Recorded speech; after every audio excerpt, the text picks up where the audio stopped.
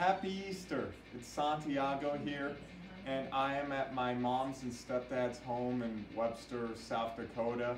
So going out of Marshall, not just outside of the city, but outside of the state of Minnesota, I thought this would just be a great place to do the next installment of my World Cup video blog. So I hope you guys enjoy this. Today I'm joined by family. It's been a good day. We just got done eating lunch.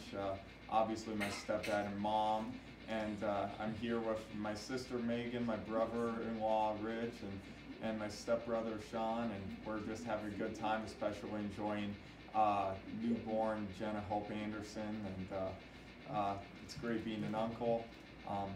So basically, I figured I'd keep this video simple. The theme is football basics. And for those of you who don't know the slightest thing about soccer, you'll get to know some answers to some of the most basic questions. So yeah, Rich, if you want to just ask me the first question. All right. Where was soccer born? Soccer was born and really originated in England. Okay. Well, where was Jenna born?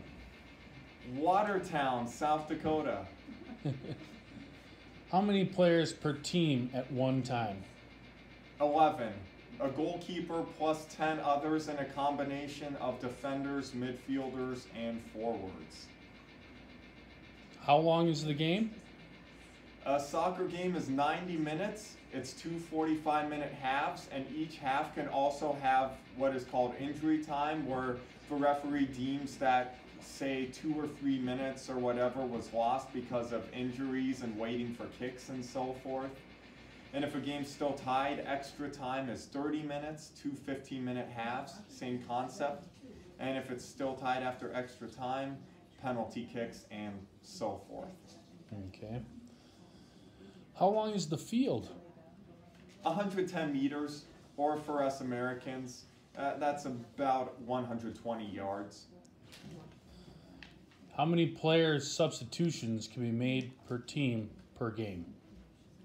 3. That's right. What are the fouls or penalties?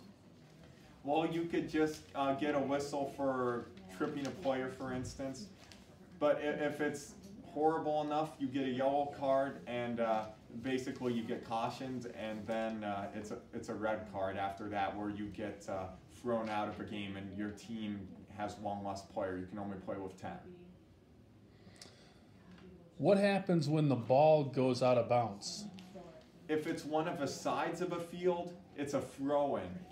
It's the only time you can use your hands if you're not a goalkeeper. And if it's one of the ends of a field, either a corner kick or a free kick, depending on if you're the offense or the defense. Okay. What happens when a foul is assessed inside the goalkeeper box? If there's a foul assessed, the team that was offended gets a penalty kick awarded.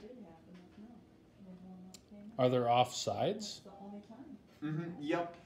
Very similar to like as in hockey, and even having similarities to football too. Okay. Well, that's about all the questions I have for you. Good. Well, hopefully that answers a lot of your questions as viewers about some of the simple concepts in soccer. So yeah, I just thought I'd keep it a simple video for this post. My next installment is going to be the 8 groups. You can probably expect that in a week or two. And Rich, I'd like to have you come out so people can see you. Thank you for shooting this video. This is my brother-in-law, everyone, Richard Anderson, the Big Rich. Hi, everybody. And yeah, I guess you can head back. All right. You can get a handshake. All right. And if you guys have any suggestions for my videos in the future, please offer them in the comments, and you can check out my written blog in the description below. Happy Easter.